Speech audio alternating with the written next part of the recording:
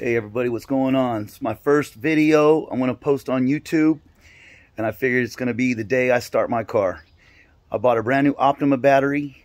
I'm going to put it in my truck, pull the battery out of the truck so I can have enough volts to start the car, and we're going to see what happens. Got the new Optima, the Silverado, and we're going to go ahead and take it out of the truck first. Little camera action for you guys. And once I get this swapped out, we'll go ahead and get a video of the car, and I'll start posting to YouTube. Hang tight.